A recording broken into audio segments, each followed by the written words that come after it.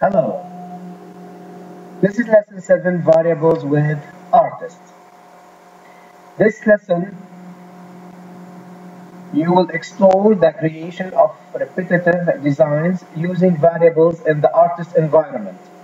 You will also learn how variables can be used to make code easier to write and easier to read, even when the values don't change at runtime.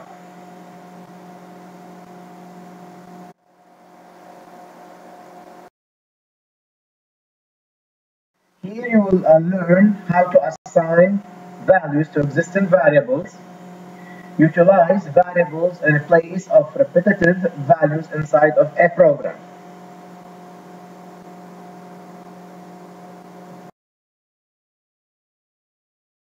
Vocabulary.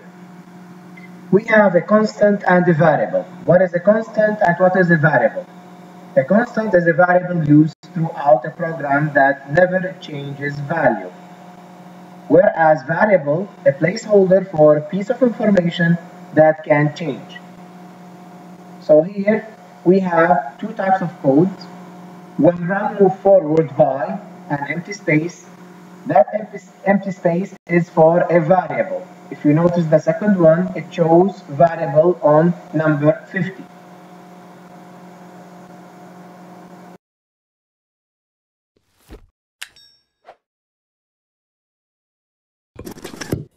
A variable is a container that you can store a value in. When you use that variable in an algorithm, it opens up the container and looks at the value inside. This lets you write smarter algorithms that behave differently depending on the value stored in the variable. For example, if you wanted to write an algorithm to say, "Happy birthday, you're turning 10," to my little brother, that's great now, but when I run it next year, I'd want it to say, "Happy birthday, you're turning 11." I could create a variable called age to store my brother's age and write my algorithm to say, "Happy birthday, you're turning age" instead. Because variables can change, each year I can update the variable age to equal age plus 1. In this puzzle, we're going to be using a variable that will set the length of the line our artist draws. Later on in our code, the move forward block will look at that length variable to see what value you've set it to. Hello everyone. Today we are going to solve lesson 7 variables with artists. What is a variable?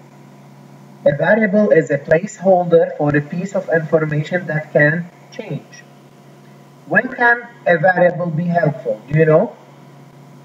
When you don't know what information is going to be used in a certain place until runtime, or when you have lots of places that one piece of information will be used, but that information might change someday.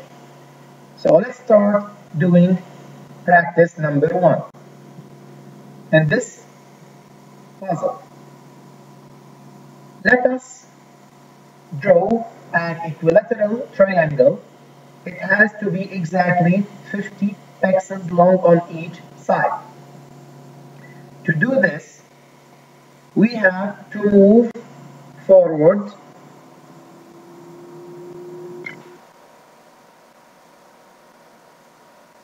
by 50 pixels.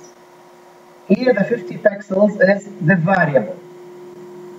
Then we have to turn left by 120 degree. Here the 120 degree also is a variable. Here it's fixed, but in other exercises it will be unknown or changeable. In the equilateral triangle we have 3 sides, so I have to use repeat 3 times. Let's check it.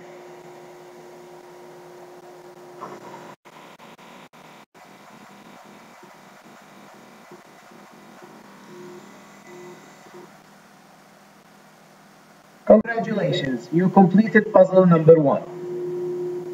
Let's move to the next one.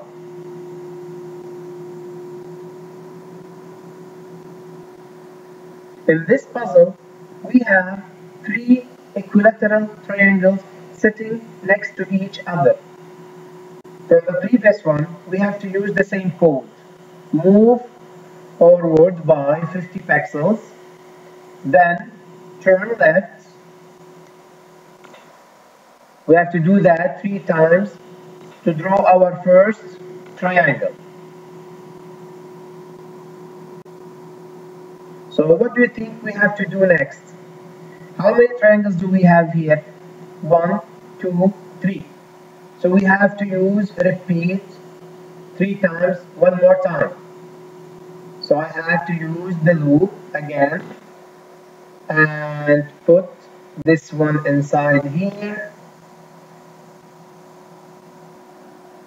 Okay, so far we draw 3 triangles, but we're still missing one block. Anyone knows which one?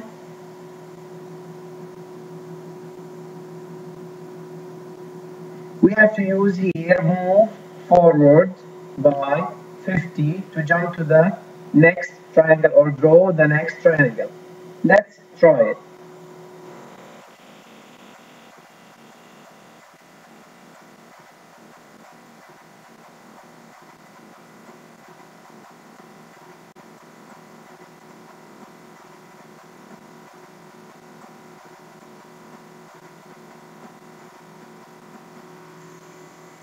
Okay, congratulations, you completed puzzle number 2. Let's move to the next one.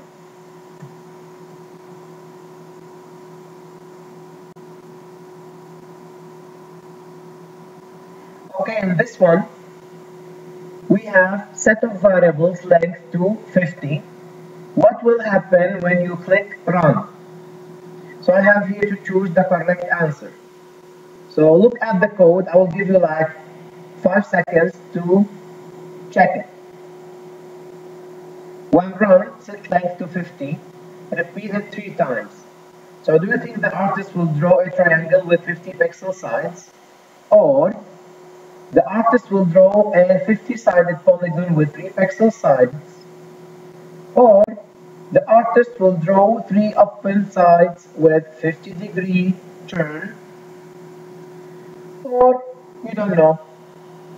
So which one is the correct one? I will answer this on my live session.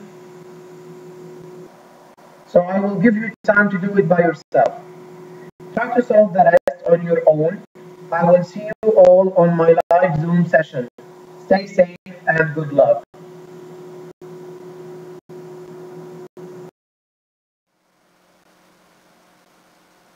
I hope to see you all on live Zoom, and please stay safe. Thank you.